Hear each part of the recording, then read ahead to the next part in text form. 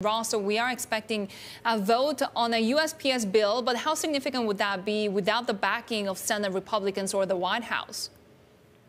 Well, exactly. I mean, anything that the Democrats do in the House where they have the majority is basically signaling. And Nancy Pelosi and her colleagues are signaling their concern about the changes that have been happening to the post office. But unless you get buy-in, which is led by Republicans, really nothing may happen. But nonetheless, Pelosi is bringing House members back, and they're expected to vote maybe Saturday on a bill coming out of the House Oversight Committee that basically says to the post office, don't make any changes before January, don't interfere with the election. So that's the real sort of methodology that the Democrats are going after in this bill.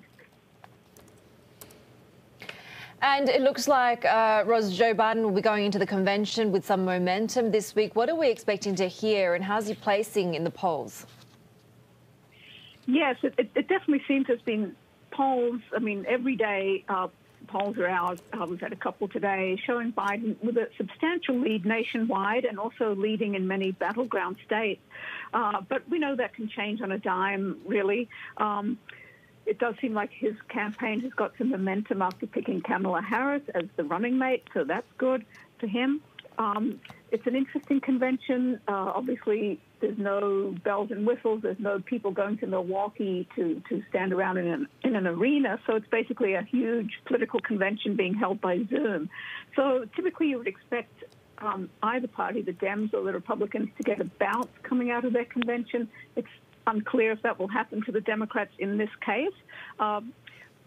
We did see some polling today that suggests most Democrats want Biden to, and the Democrats to have a positive convention and really focus on what they can do for the country rather than just tearing down Trump.